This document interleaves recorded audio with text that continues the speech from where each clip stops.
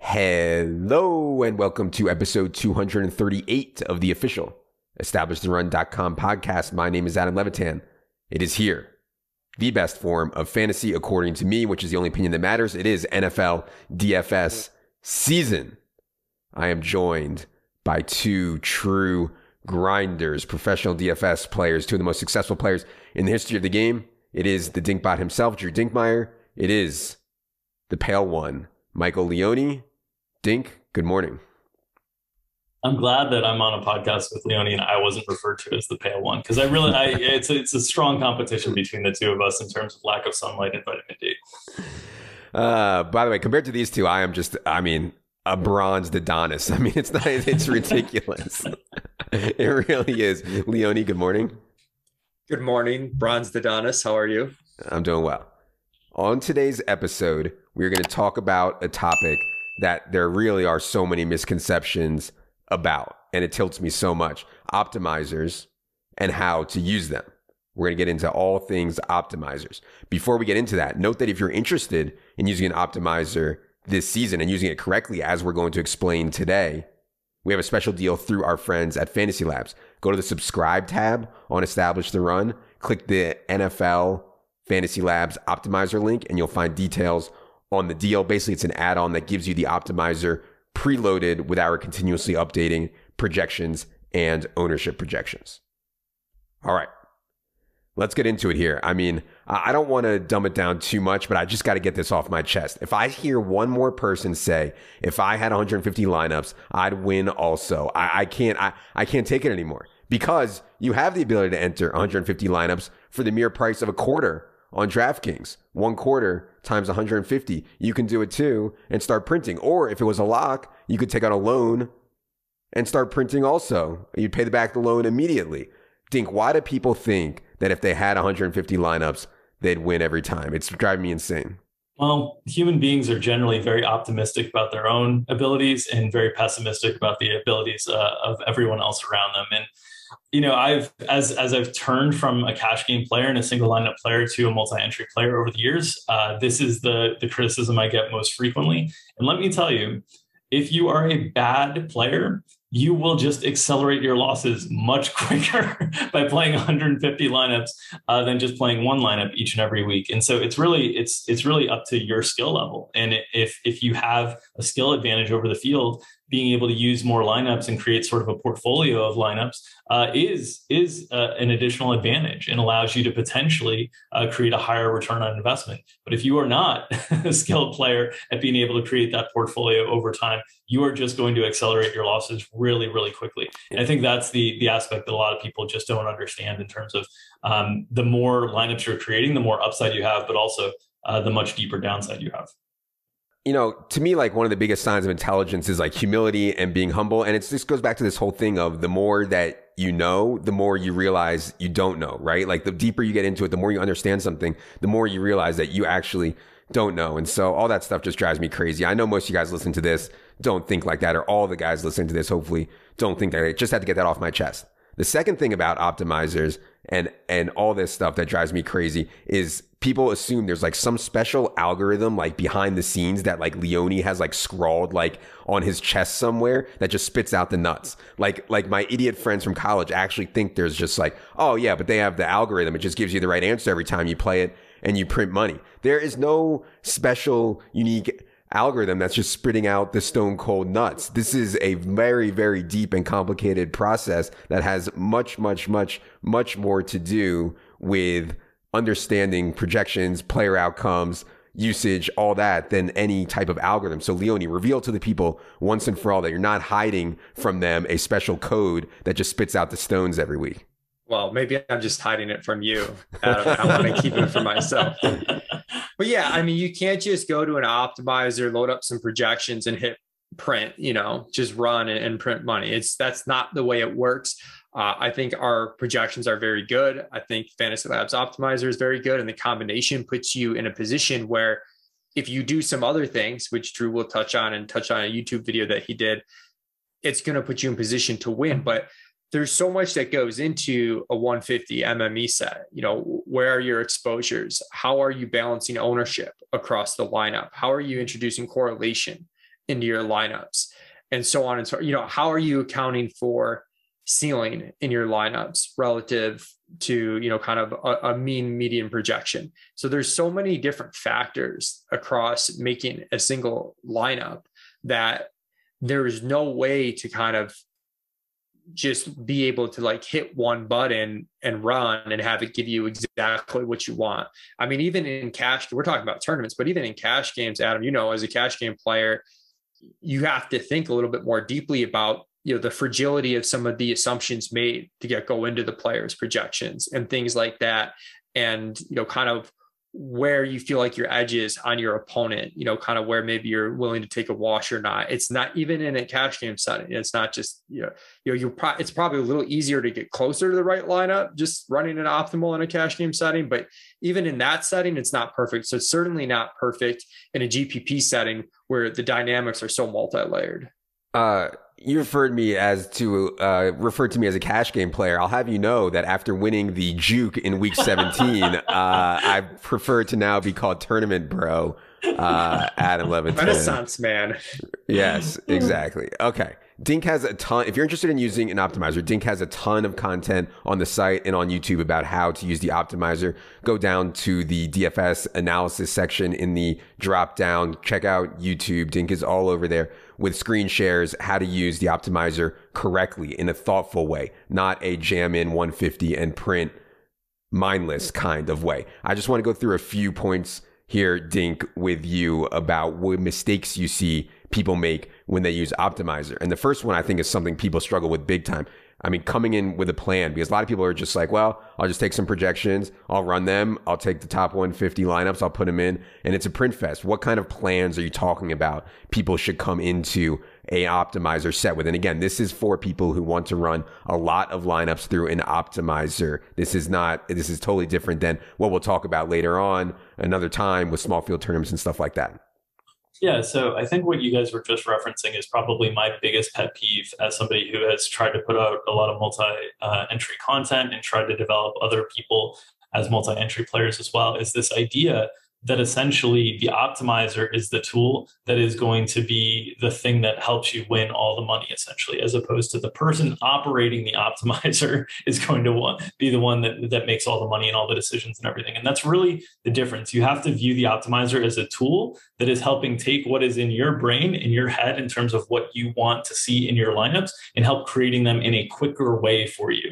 If you rely on it as the tool that is going to solve all the decisions for you, you're really not doing anything that's going to be able to separate you from the field, and you're not putting your print on the lineups. And so one of the biggest frustrations for me is when people kind of just want to like copy whatever settings I had the week before and use those for the next week or different things, because they're thinking that the optimizer is the thing that has all the answers, when really the answers are within you in terms of what you want your portfolio of lineups to really look like. And so that's what I mean by saying people that go in without a plan. They're going in thinking basically, I'm just going to hit this little print button and it's going to print money for me, and those are going to answer my prayers. No, you need to go in with an idea of what your lineups are going to look like. What is kind of the max exposure you want on a position? Do you want all of your lineups to be one quarterback stack? Do you want 8 quarterbacks in your portfolio? Do you want 5? How much correlation are you going to build into your lineups? And what you're doing is you're setting the framework for the optimizer to make lineups quickly for you that are taking the framework of your brain, what your decisions are, and putting them into play. And that's really the most important thing. And so everybody's going to have a different and unique way to try to approach a slate and try to attack. And some people are going to have more concentration and they want to know that they're going to root for 10 guys on the slate, and those are going to be their 10 difference makers. And so they're going to allow people to go up to 70% rostered on their portfolio set. Whereas some people are going to say, no, I want to have kind of a more spread approach, and I want to have different lineup combinations that allow me, if this type of game plays out, that I can access it. And so really the people who are going in with a plan and they're reviewing their lineups and they're reviewing their portfolio and their exposures on all these different players that they're rostering, those are the ones that I think are going to have a better chance at being successful multi-entry players, as opposed to the people who just go in and are like, well, I'm going to,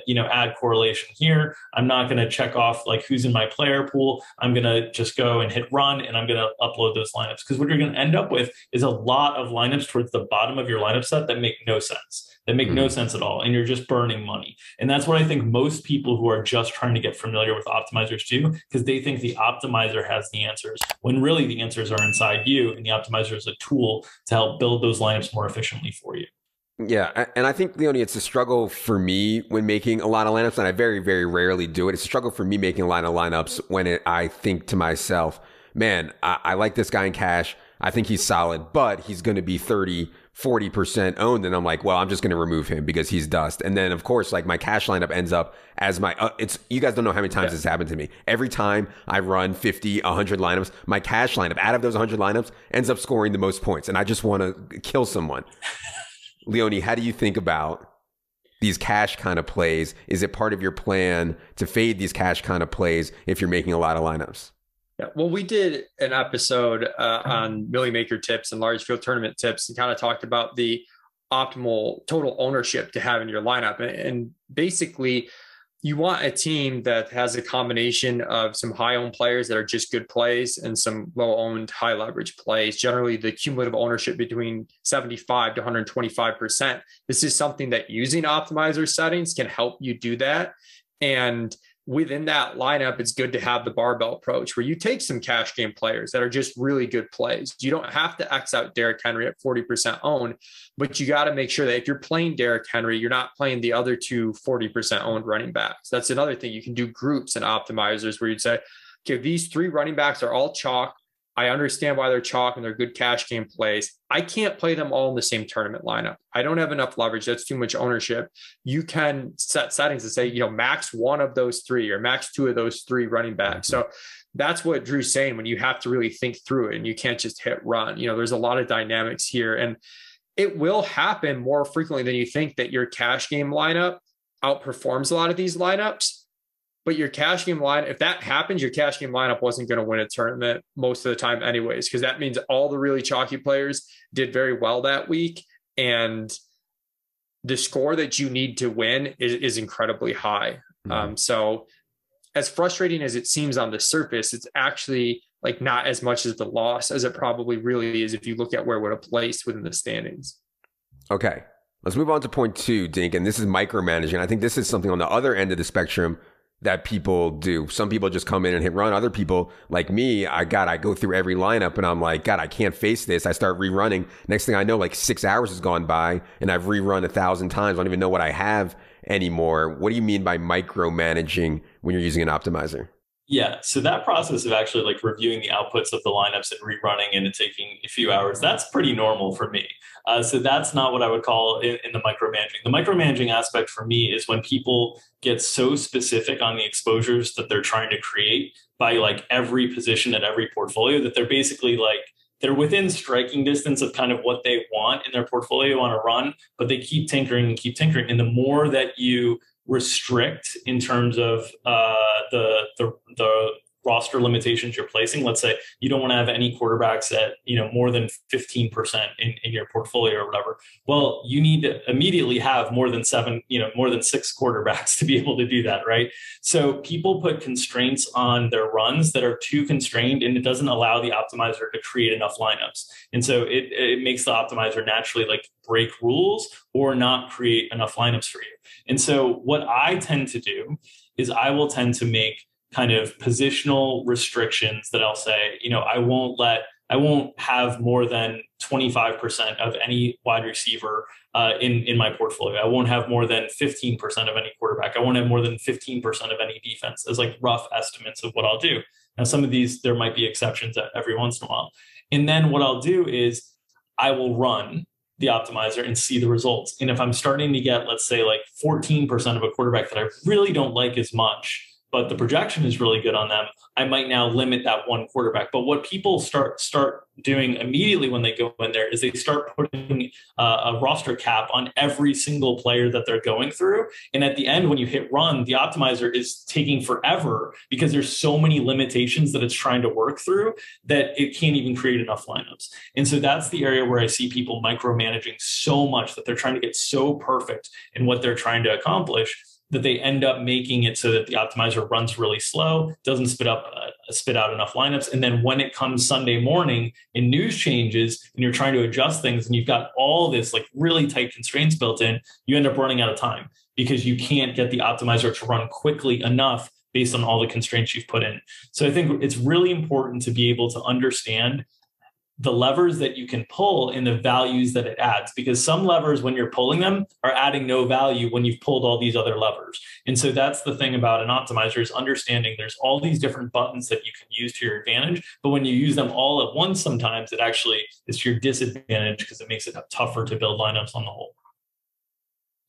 Let's move to adjusting rules for slates. And I think by this, Dink, you mean different types of slates, not slate sizes. Leone's specialty is the smaller field stuff, and obviously most of that is being hand built, not optimizer built. But Dink, why don't you talk about what you mean here by adjusting rules for actual slates? Yeah, so very simply, if we are talking about slate sizes, that one I can answer really quickly, because a 4-game slate, like when we get into the playoffs or whatnot, is different from a 13-game slate in terms of the rules that you should be considering and the approaches you should be taking. But it's also similar in the sense that the types of lineups that you should be making for a 100,000 person entry contest is different from the types of lineups you should be building for a 100-person contest. And yes, you might go ahead and hand build those lineups. But some people, what they'll do is they'll play 20 100-person contests, and they might want 20 different lineups, and they might be using an optimizer for those. Well, you would want different rules in different settings because you're not shooting for as high of a ceiling in terms of the number of points that are necessary to win those types of contests. So just generally, and this all goes into the idea of you want to go in with a plan. What type of field am I playing? What type of contest am I playing? How big is the slate playing? And how do I need to adapt those rules for those situations? Because when you're playing a contest with 100,000 plus entries, you need to be almost perfect.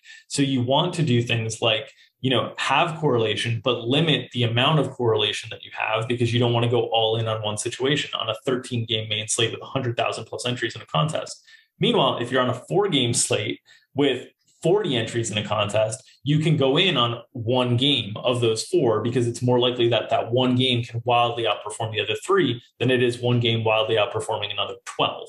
And so those are the types of things that you want to think through as you're using an optimizer to your advantage, is understanding kind of the scope of what game am I playing and what is the situation. And the biggest one that I see most often is very simply on the opening night, Monday Night Football, where you have 2 games or whatever. People will run lineups where they don't allow opponent players versus their defense, because they're used to doing that on 13-game slates, because they view it as like inefficient. I don't want a running back against the fantasy defense that I'm playing because they're negatively correlated. But on a 2-game slate, you're naturally restricting lineups that actually might be winners, because weirder things can happen the smaller sample size that you're dealing with, and negative correlation isn't as big of a deal. So it's these things that if you're not adjusting conceptually how you're approaching to use the optimizer for the slate you're playing or for the contest size that you're playing, you're naturally doing yourself a disadvantage. Leone, I want to bring it back to projections. And I think this is the biggest thing that people have misconceptions about. They don't realize how much goes into creating a good projection. And then if you're using a poor projection, if you're using bad projections in your optimizer, I mean, my God, you're just absolutely torching money. Now, there's different things that we're going to talk about. In the next episode, we're going to talk about floor and ceiling and stuff like that, how you can use that to your advantage. Leone, how do you think about projections when running a 150 set? I think is way different than thinking about projections when you're making a cash lineup. Yeah, I mean, there's 2 sides to it. The first side that we already talked about a little bit is you can't just hit print, just hit run and expect to print money, because there's more to the projections than just the base projection. There's the correlation between opponents. There's the rostership of the different players on your team. But the flip side to it, when Drew was talking about micromanaging, you also, when you have good projections, you're at an advantage over your opponents, because your exposures to players are on the correct side. You're just getting the correct leverage times hundreds of players that you might be rostering for the week. And they might be little things, but having 14% instead of 10% of a guy because the projection is a little bit better than the projection the field is using, that's a big deal over the course of a season. You're just racking up these little tiny, plus EV edges by having good projections, and you want to trust them to an extent. You don't want to overly micromanage and just say like, oh, I don't really like that guy, even though he projects well. If you find yourself doing that too much, either the projections you're using aren't that good, or if you're using our projections, they're good because I've back tested them and we put so much work into them and I know they are. You're probably assuming too much control and going too far down the rabbit hole. And you're kind of like Drew was saying with the different levers, you pull some that don't help. You might be pulling one that doesn't help there when you're, bypassing what's supposed to be an edge for you, which is having a better idea of how players are going to perform. Yeah. Dink, how do you think about projections and base projections and median projections when you're doing a 150 set?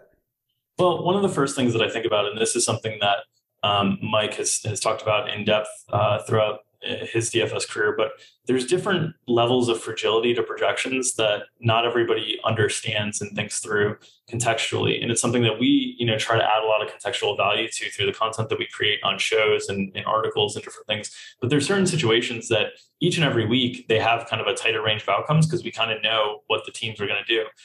It's easier to understand in basketball because basketball, you see the fragility of projections like really clearly, but some rotations are really clear in basketball. You know exactly like who's going to play, how many minutes, how many guys are going to play and so on and so forth. And then some situations, because injuries blow up everything, they're guesses. And we're just guessing at, they're educated guesses, but they're still guesses. We don't have a lot of history to kind of look at and say, like, we feel really confident.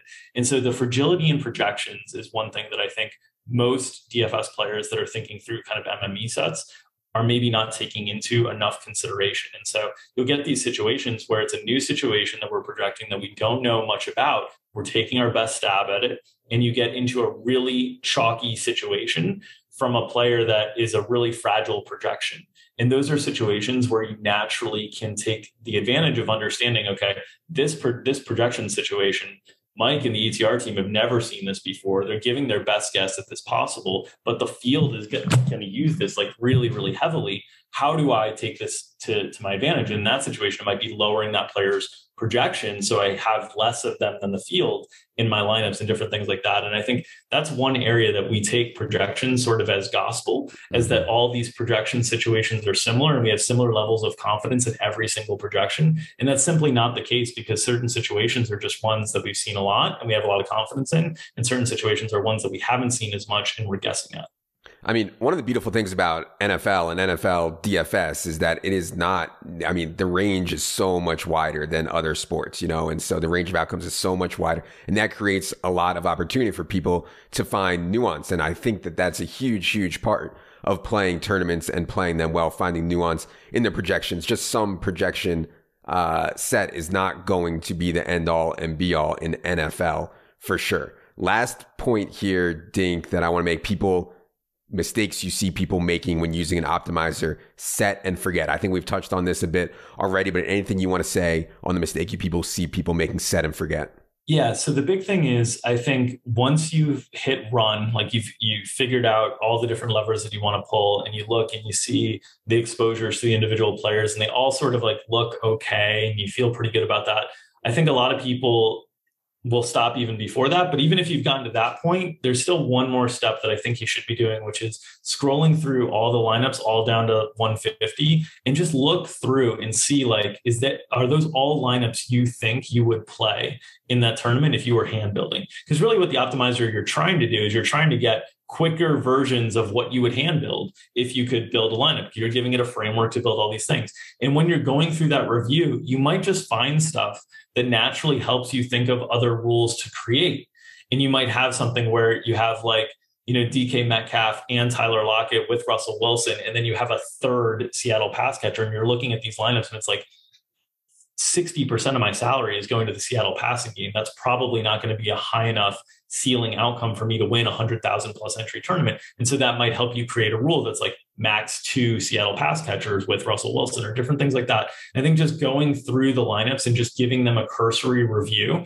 And obviously the closer that you're running to lock, the harder that it's going to be to accomplish this. So when news changes, you might not always be able to do this.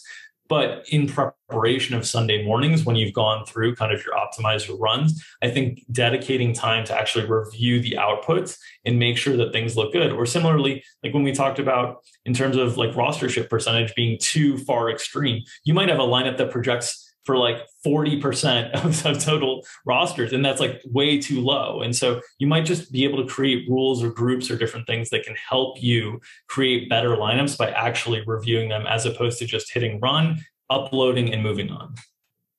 If you can believe it, this has been merely a kind of surface level Optimizer 101 review. It gets far, far deeper, and for help with how to use an optimizer far, far, far deeper, again, I highly recommend people check out Dink's articles on the site and Dink's screen shares and videos on the site and on YouTube for how to dive deeper into using an optimizer. It's just way, way, way more complicated than people imagine. If I had infinite time, if I was on full-blown team no sex, I actually think I would make 150 lineups myself by hand.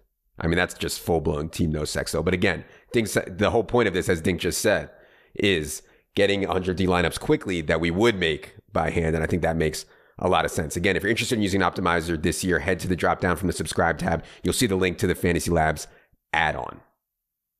Part 2 of our DFS podcast series is in the books. We'll be back with part 3 tomorrow. For Dink, for Leone, for Bruce Luke, I am Adam. Good luck, everybody.